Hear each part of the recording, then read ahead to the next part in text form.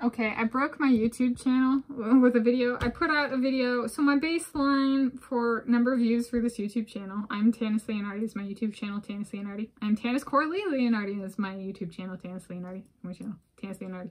Today is Tuesday, 13 February 2024. And a couple days ago, I put out this video on the Shoreline 100-meter freestyle world record. And my baseline number of views for videos on this channel is 4 views. And the video has over 450 views.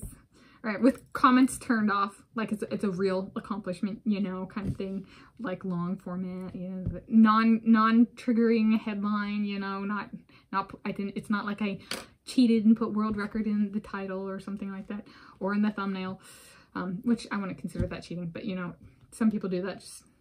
It's clickbait, and I didn't clickbait. So that is over 110 times my baseline. So like if somebody got 10,000 views for their baseline viewership, to do the same volatility as my video on their channel, they would need over 1 million views on that video.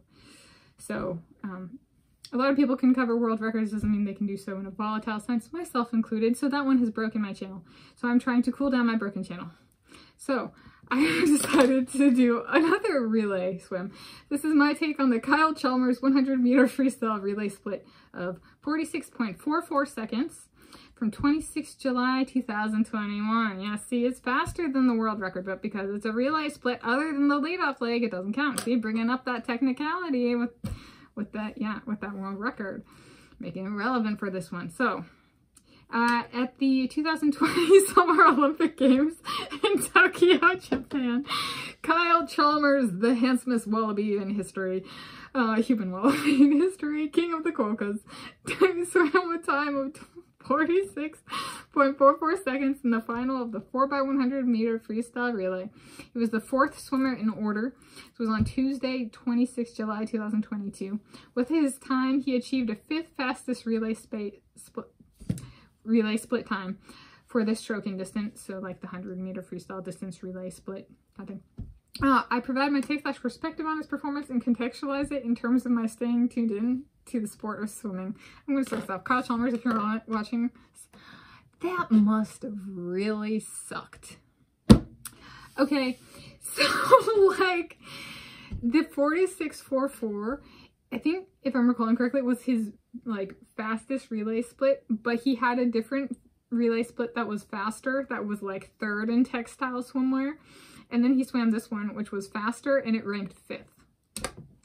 Whoa, right? I mean, you can take a few years, drop a few tenths, and get worse in the global rankings. And so I like, swim just works like that sometimes. And I've brought that up before for this too, or not this is, sorry. I'm also covering the 2024 World Aquatics Championships, and I brought that up as like, sometimes you improve in your artistic swimming points or your diving points or your swimming times, but yeah, get worse in the rankings. And this is an example of that, where I'm just like, he was fast, he's beautiful, beautiful man, beautiful stroke, absolutely gorgeous, and was in this performance. I actually saw him. I watched the live broadcast of this one. I watched him swim, yes, or a live broadcast of this. So yeah, this is when I actually spectated, and he stole the show. My eyes were glued to his Quokka King status,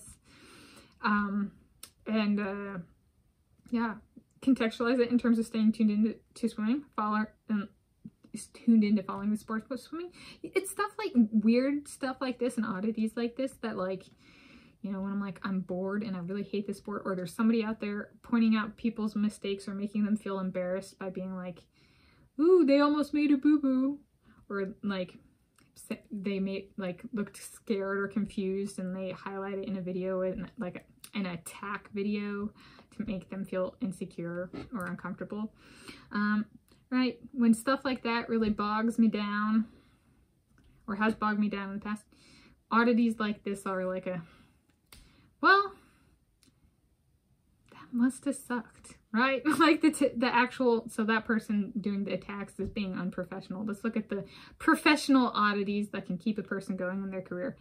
Maybe they just wanted that third fastest relay spot again. I guess they're gonna have to keep getting faster. Yeah.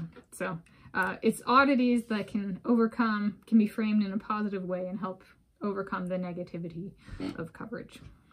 There we go. From my experience. If you want a little tidbit from me, Tanis Leonhardi. So that's my take on the Kyle Chalmers 100 meter freestyle relay split, time of 46.44 seconds from 26 July 2021.